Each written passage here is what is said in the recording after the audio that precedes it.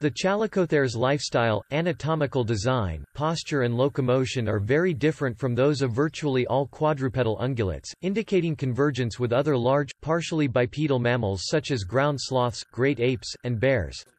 Moropus was one of the most common animal alive in North America during the Miocene. Ankylotherium's habitat was the savanna. As an herbivore, it evolved to browse on vegetation on the trees in the grassy savannas of Africa. Most other chalicotheres walked on their knuckles to avoid damaging their long claws, which they used to hook around branches so that they could pull them down to the mouth, so it may be that Ankylotherium adapted to a slightly different way of feeding than its relatives.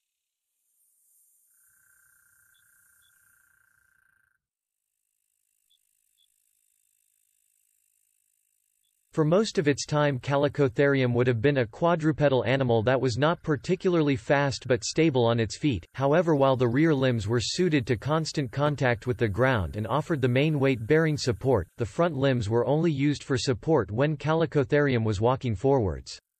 It was quite a large animal for the Miocene, which meant that the only animals that it had to worry about were possibly predators such as bear dogs like Amphision.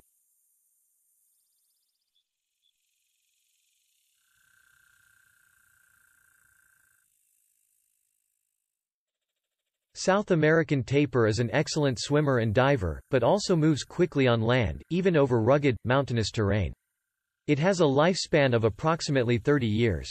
It is known to run to water when scared to take cover. Tapirs are largely nocturnal and crepuscular. Their proboscis is a highly flexible organ, able to move in all directions, allowing the animals to grab foliage that would otherwise be out of reach. The Malayan tapir is easily identified by its markings, most notably the light-colored patch that extends from its shoulders to its rear end. They have a large sagittal crest, a bone running along the middle of the skull that is necessary for muscle attachment. They also have unusually positioned orbits. All of these modifications to the normal mammal skull are to make room for the proboscis. This proboscis caused a retraction of bones and cartilage in the face during the evolution of the tapir. Metamynodon was semi-aquatic. Like the modern hippo, it was likely a grazer, feeding on grass and tough plant material at night and residing in the water during the day. It had small neural spines projecting upwards from the thoracic vertebrae, indicating weak neck muscles, which probably was due to buoyancy and a lack of necessity to support the head while submerged. Like the primitive horses, Hyracodonts inhabited open forests and wooded steppes and turned from browsing foliage to grazing grass. They died out without leaving any descendants, and they marked the end of the phylogenetic branch of hornless, running rhinoceroses. This small, fast-running creature was a close relative of the largest land mammal that ever lived, the 20 tons Paraceratherium. This animal may have been similar to that of modern large mammals such as the elephants. Because of its size, it would have had few predators and a slow rate of reproduction. It had large, tusk-like incisors and a nasal incision that suggests it had a prehensile upper lip or proboscis. Scientists suggest that animals as big as Indricotheres would need very large home ranges. Because of a scarcity of resources, there would have been little room in Asia for many populations or a multitude of nearly identical species. This principle is called competitive exclusion. It is used to explain how the black rhinoceros, a browser, and white rhinoceros, a grazer, exploit different niches in the same areas of Africa.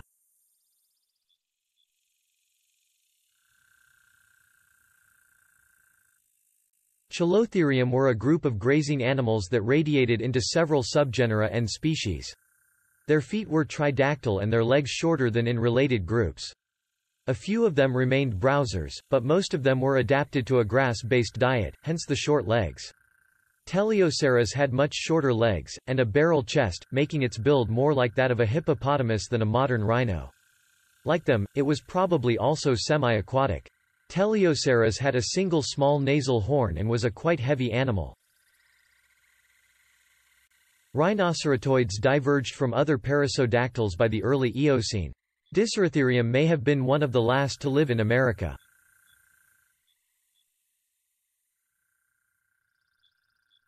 Known as Siberian unicorn, Elasmotherium was the size of a mammoth and is thought to have borne a large, thick horn on its forehead. Theories about the function of this horn include defense against predators, driving away competitors, sweeping snow from the grass in winter, and digging for water and plant roots. Unlike any other rhinos, its high-crowned molars were ever-growing. Its legs were longer than those of other rhinos and were adapted for galloping, giving it a horse-like gait. The woolly rhinoceros was well adapted to its environment. Stocky limbs and thick woolly pelage made it well suited to the steppe tundra environment prevalent across the Palearctic ecozone during the Pleistocene glaciations. Like the vast majority of rhinoceroses, the body plan of the woolly rhinoceros adhered to a conservative morphology. Comparisons with extant perissodactyls confirm that it was a hindgut fermenter with a single stomach, and as such would have grazed upon cellulose-rich, protein-poor fodder. The Sumatran rhino is a mostly solitary animal except for courtship and offspring rearing. It is the most vocal rhino species and also communicates through marking soil with its feet. The last male died on 27 May 2019, leaving a female as the last remaining Sumatran rhino in the country. The species is considered functionally extinct in Malaysia.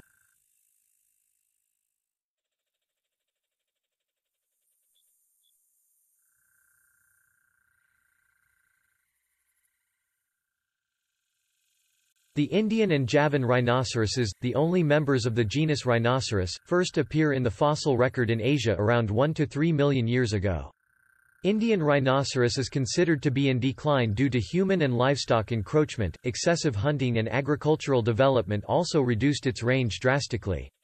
They are excellent swimmers and can run at speeds of up to 55 km per hour for short periods. They have excellent senses of hearing and smell, but relatively poor eyesight.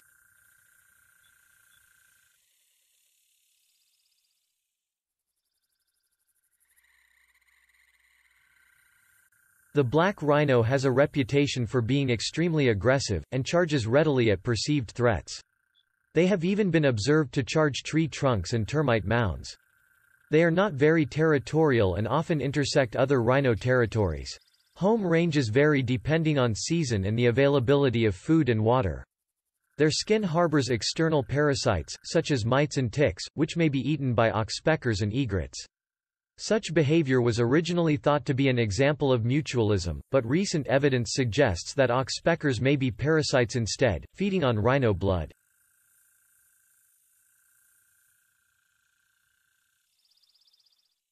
The white rhinoceros is the largest of the 5 living species of rhinoceros. The white rhinoceros is thought to have changed the structure and ecology of the savanna's grasslands. Scientists believe the white rhino is a driving factor in its ecosystem. The destruction of the megaherbivore could have serious cascading effects on the ecosystem and harm other animals. The northern subspecies is considered to be doomed to extinction due to the death of the last male.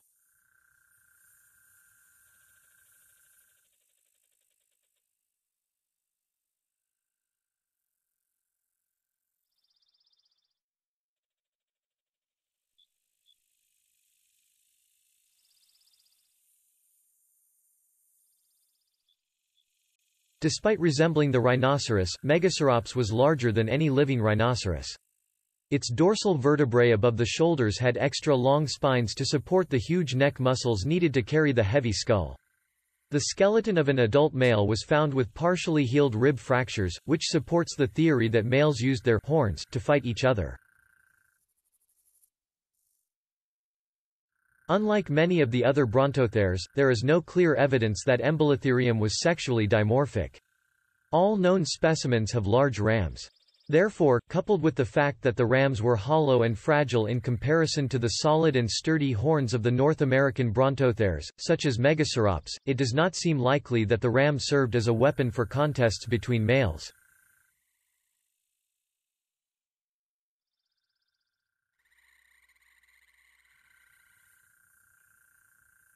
Unlike rhinoceros, the horns of Brontotheriidae are composed of and were placed side to side rather than front to back, and despite their appearance they were more related to horses. They probably became extinct because they could not adapt to drier conditions and tougher vegetation that spread during the Oligocene.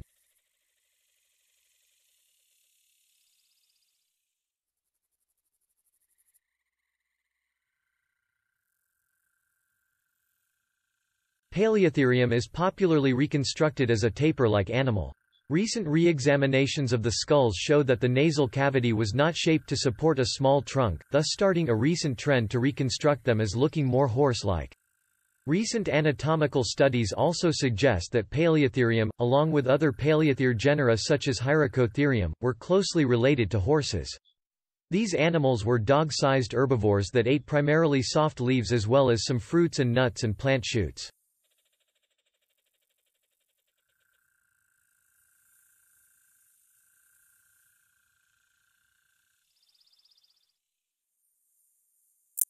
Propalaeotherium had no hooves, having instead several small nail-like hooflets. They were herbivorous, and the amazingly well-preserved messel fossils show that they ate berries, and leaf matter picked up from the forest floor.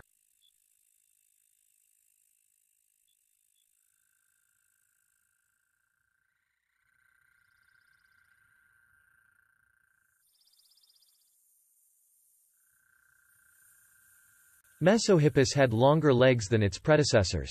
This equid is the first fully tridactyl horse in the evolutionary record, with the third digit being longer and larger than its second and fourth digits. Unlike earlier horses, its teeth were low-crowned and contained a single gap behind the front teeth, where the bit now rests in the modern horse.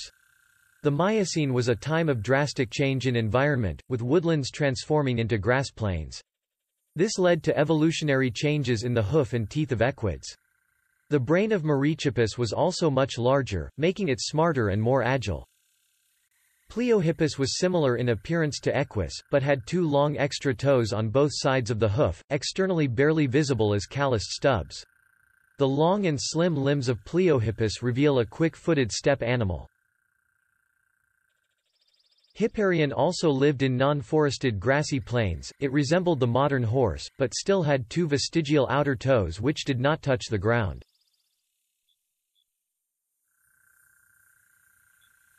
Quaggas were said to be wild and lively, yet were also considered more docile than zebras.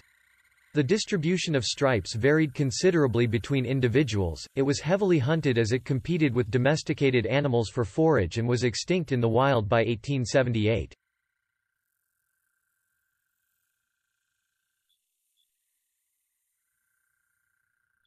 The unique stripes of zebras make them one of the animals most familiar to people. A wide variety of hypotheses have been proposed to account for the evolution of the striking stripes of zebras. The more traditional of these relate to camouflage. A currently leading hypothesis is that the stripes confuse the vision of biting flies. Like most members of the horse family, zebras are highly social. When attacked by packs of hyenas or wild dogs, a zebra group will huddle together with the foals in the middle while the stallion tries to ward them off.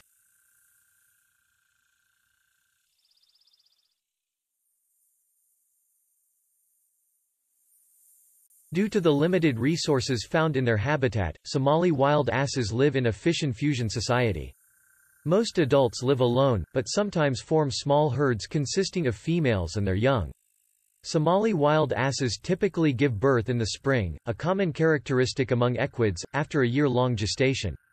Within hours, the foal is up on its legs and keeping up with its mother. Mongolian walled asses are known to dig holes at dry river beds and water sources to access to subsurface water to drink in response of the lack of water during hot summers in the Gobi Desert. Watering holes dug by asses are also used by other species as well as by humans to access to water. Its population is declining due to poaching and competition from grazing livestock.